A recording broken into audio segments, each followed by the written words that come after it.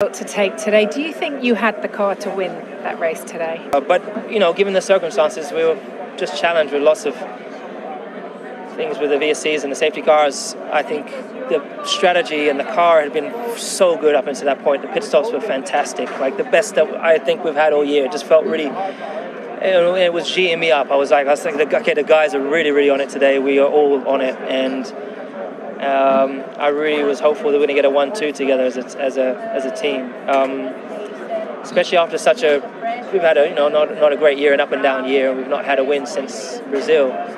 So it's finally like there within our grasp. But then, of course, the safety car really didn't help, and I was just on the edge of breaking point with emotions. And my apologies to the team, because I don't even remember what I said. It was like I just lost it for a second, and but I think they know that it's just so much passion, and I want to look at it as a glass half full.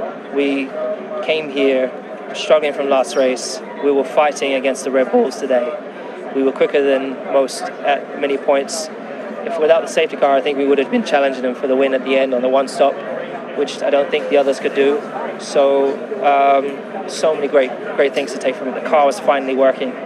If this can be the same in the future races, we're going to be continuing to breathe down the necks, and we're going to get that win.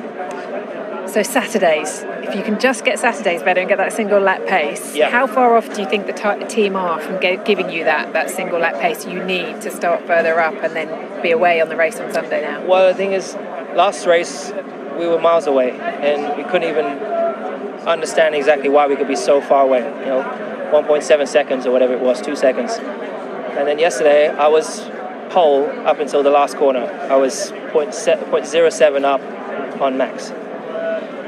They're quicker on us on the straights, so even if I got through the last corner quicker than them, most likely would have just pipped me by the line. But still, there's a huge positive to take from that.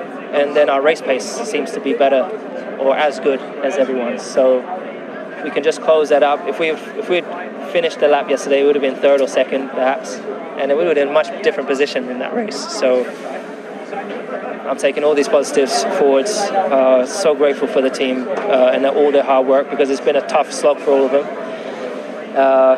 And let's just not give up.